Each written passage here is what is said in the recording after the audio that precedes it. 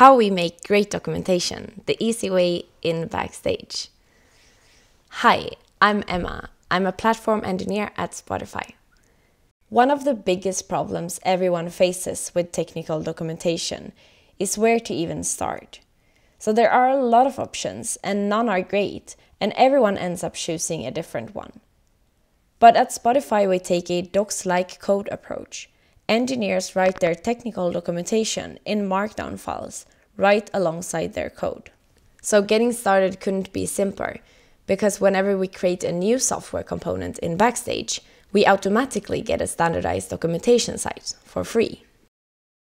Whether we are building a React website, or a microservice, or a Swift app, a free docs site comes along for the ride. So all the necessary configuration files and the default docs folder appear right inside your project's repository.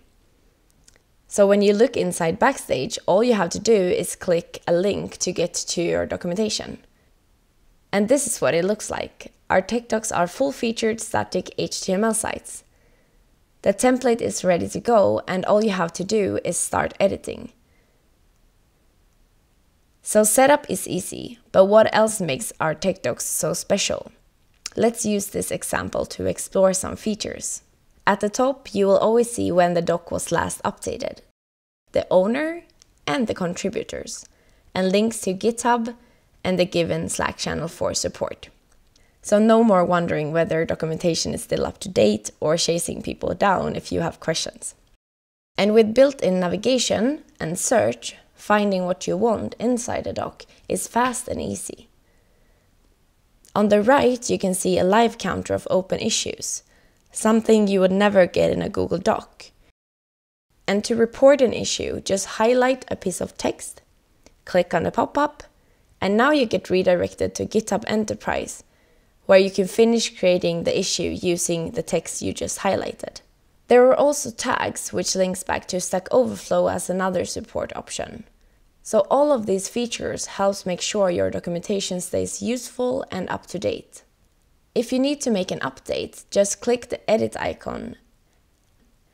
And now we're editing the Markdown file.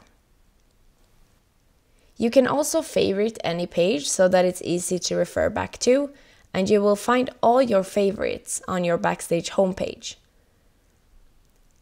Any tool or service can link to its own TechDocs, but you can also create standalone help guides and system documentation with one click.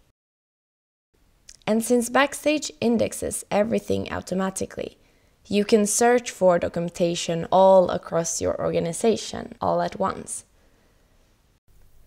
With standardized, centralized, full-featured TechDocs, our internal version of Backstage makes it easy for us to create, find and maintain great documentation. Learn more about the open source version of TechDocs at backstage.io. Bye!